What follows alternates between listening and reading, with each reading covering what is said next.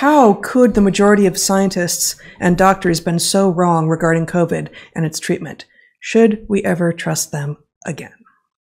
2 points.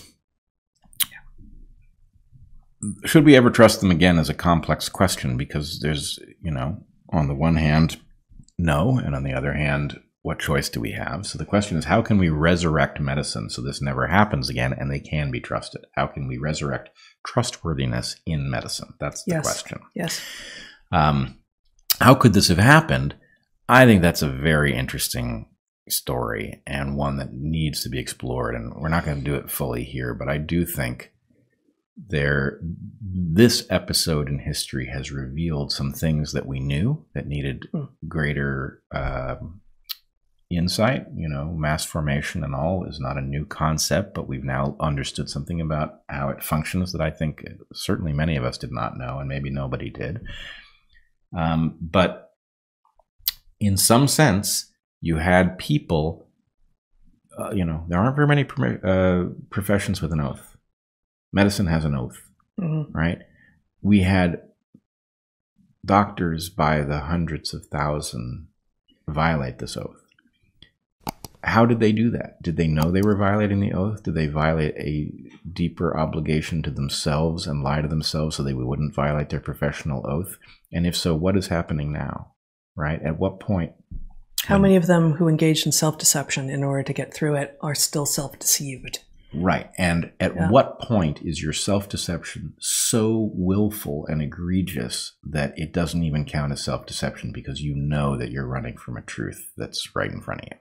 And I don't know how we deal with this, but I will say the one piece of actual wisdom I have on this front is, yes, the vast number of doctors who saw things, understood that there was more to this puzzle, understood that those of us who were concerned about it were not crazy and didn't say anything, they have engaged in an egregious breach of trust. They did so under duress, right? This did not happen in a vacuum. This happened with threats to livelihood and ability to earn. It happened with threats to reputation. There will always be duress. Well, there will always be duress, and I expect people to stand up under that kind of pressure, because what's at stake when it's doctors who buckle is life, right? But you don't want to rush to the conclusion that these people are effectively no longer doctors. The question is, how can we confront what happened so that we can rebuild medicine without having to start from scratch? Yeah, I guess, I have a lot of questions. And one of the questions that comes to mind here is, given how much evidence there is now for a variety of forms of early treatment in the scientific literature, in empirical experience by many doctors in the US, and in the formal protocols being adopted by many other countries, how do American doctors continue to explain to themselves, justify, say to patients, if you get COVID, the only avenue open to you is yet another pharmaceutical. It's called Paxlovid. How do they do that? How?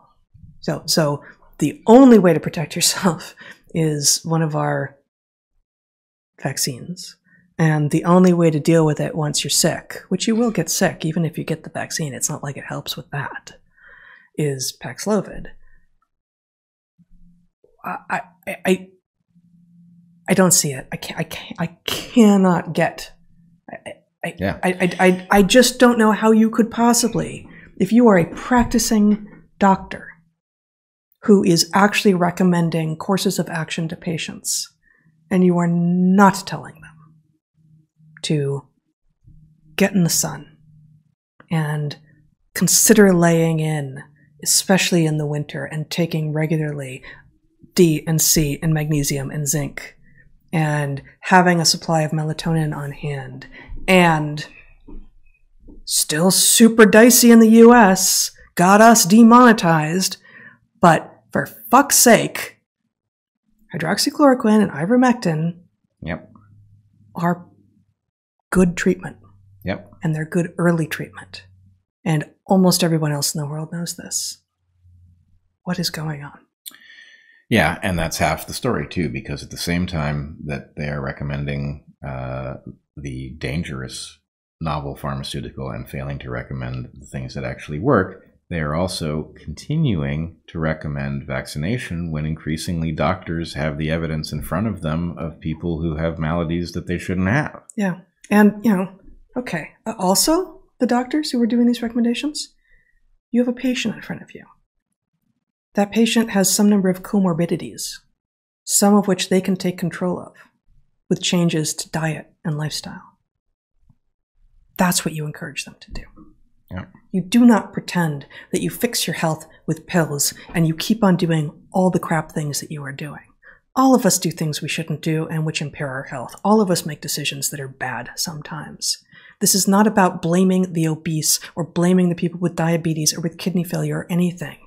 But many of these conditions have in them an element which can be improved with changes that the individual can take with regard to their behavior and the choices they make. They should be doing that, and their doctor should be telling them that they should be doing that. Yeah. Not simply writing a script. In fact, it is dereliction of duty. It is dereliction of duty, and this goes way before COVID. Yes. Right? The fact is, preventive medicine is not a new concept. It is obviously the right thing to be advocating, and a system that is hell-bent on waiting for you to get sick, diagnosing your sickness quickly, and throwing a pill at you without regard for its side effects. That's obviously not a system interested in your health.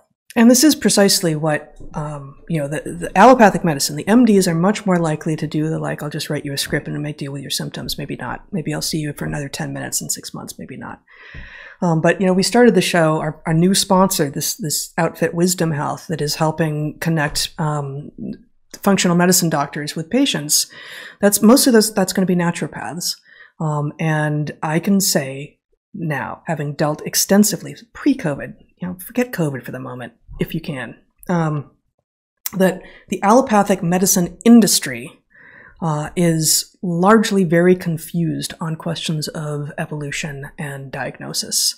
And you're far more likely to find people who are willing to and interested in thinking and in actually laying hands on your body and figuring out what is going on with you over an osteopath and naturopath territory. Much more likely. Yep, I agree. Yeah.